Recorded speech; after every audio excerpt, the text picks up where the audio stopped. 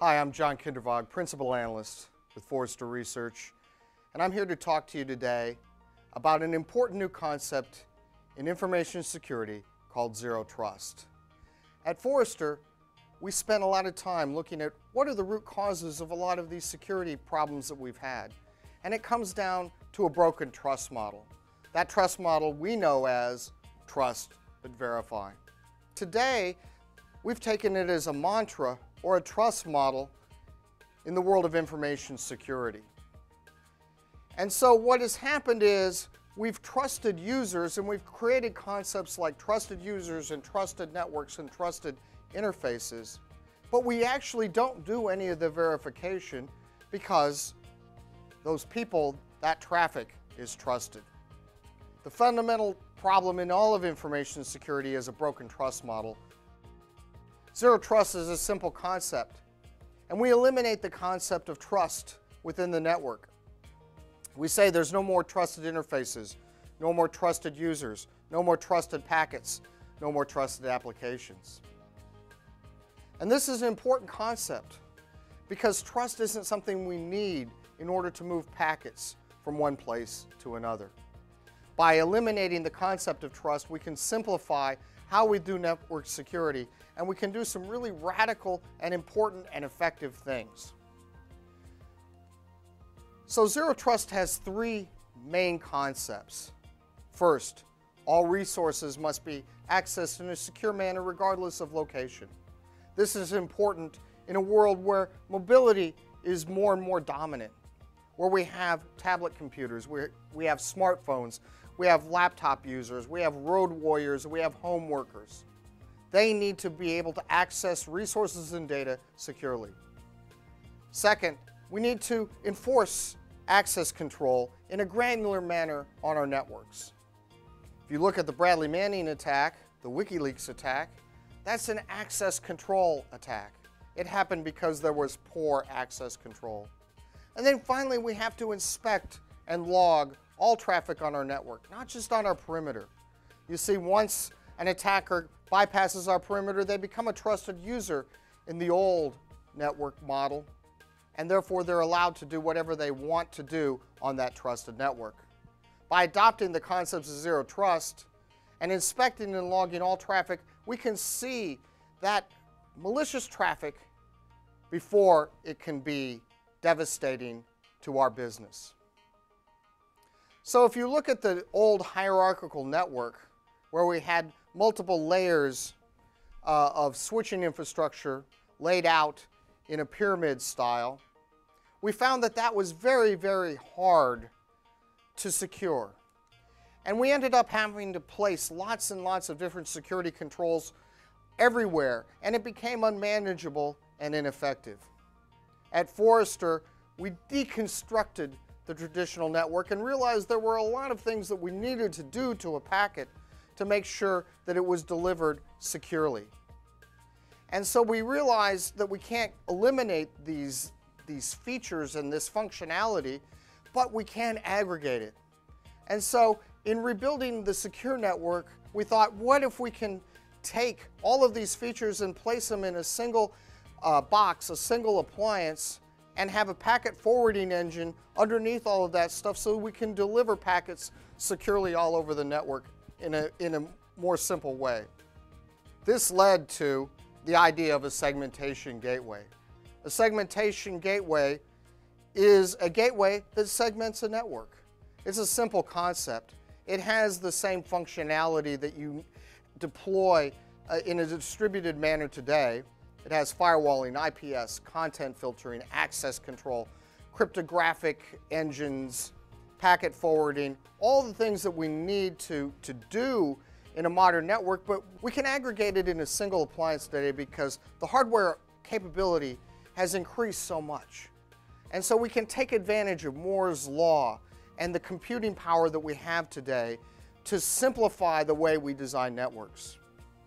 At Forrester, when we design a Zero Trust network, we use a next generation firewall as a segmentation gateway.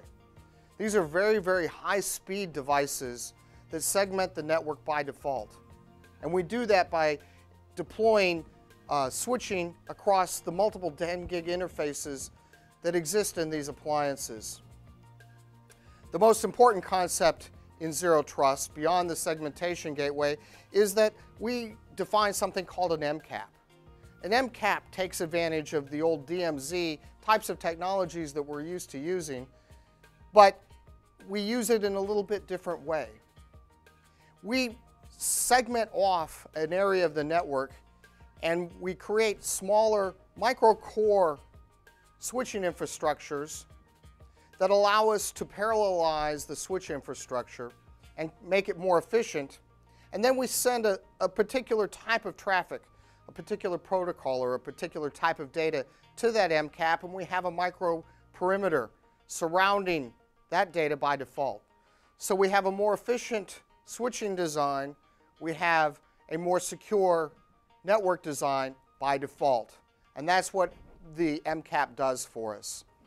And then by creating a centralized management infrastructure, we can get all the benefits of the old hierarchical network in a more secure and easy to deploy network because management becomes the new backplane. So this is Zero Trust network architecture. It's very modular. We can adapt it. We can make it grow. It's scale free, and it adapts to things like the extended enterprise, the idea of this ubiquitous mobility that's happening today. It can meet the needs of your network today and, even more importantly, in the future. Zero Trust also is very fabric friendly.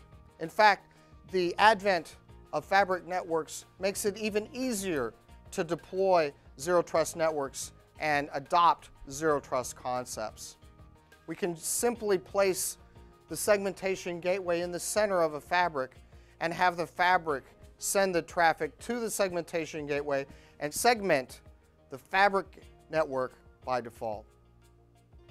Now, Zero Trust doesn't mean that you're going to have to rip and replace your existing networks.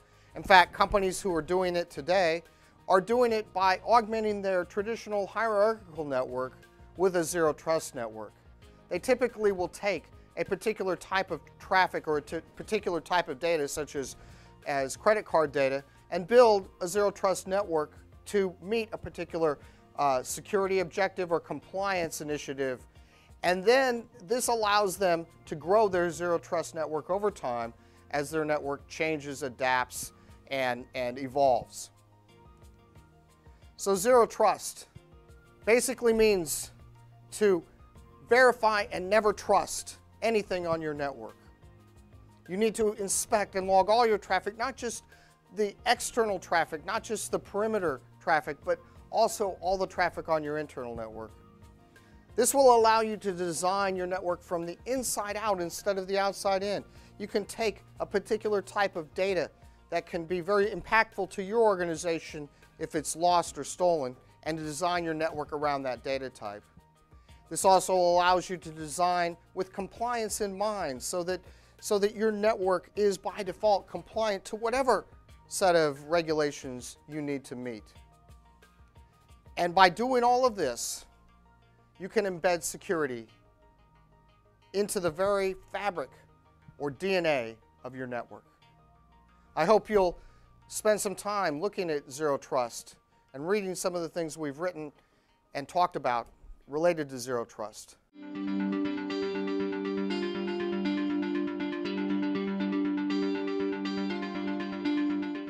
Yes, segmentation gateways, the way we use them when we design Zero Trust networks for our clients, are essentially next generation firewalls. We call it a segmentation gateway because it defines the purpose of it. It's a gateway designed to segment networks, but if we use the term firewall, we find that people want to push the device to the edge instead of embedded in the center of the network where we think it actually belongs.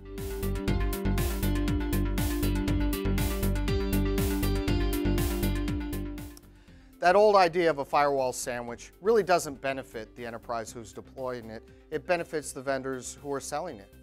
So they can sell multiple firewalls in the same account and get revenue, but what happens is it increases the management burden on the security teams.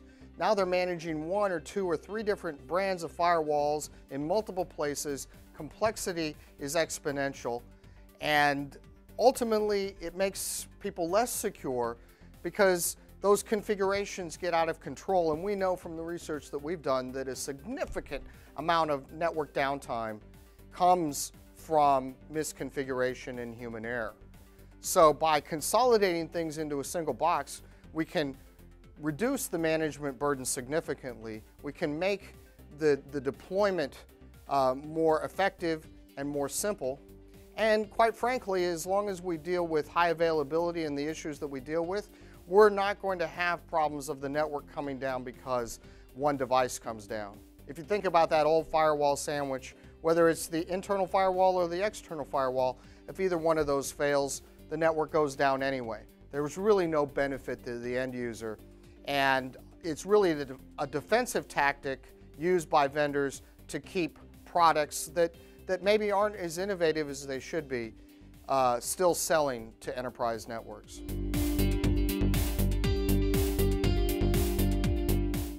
Zero Trust architectures are very virtualization friendly.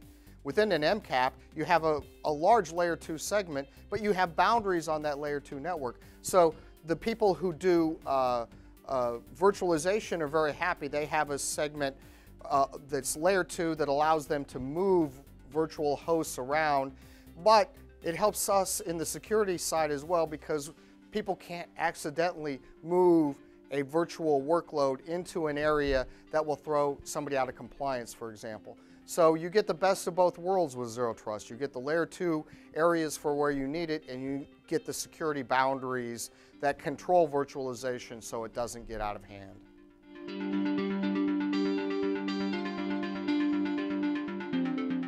The best way to begin creating a Zero Trust network architecture is to look for toxic data that you need to protect and design a small Zero Trust network around that toxic data. Toxic data is data that if it gets beyond your network, if it gets into the wrong hands, you're in trouble. This is typically credit card data, personally identifiable information, healthcare information, or intellectual property.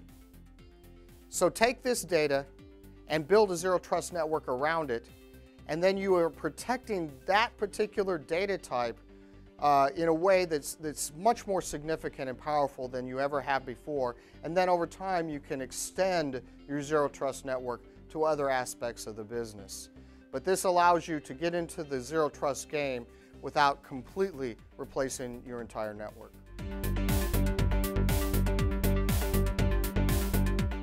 Zero Trust is a pretty new concept, and so we've been amazed by how much actual real-world deployment of Zero Trust is happening in the world today. There's 2 places where it seems to be resonating right now.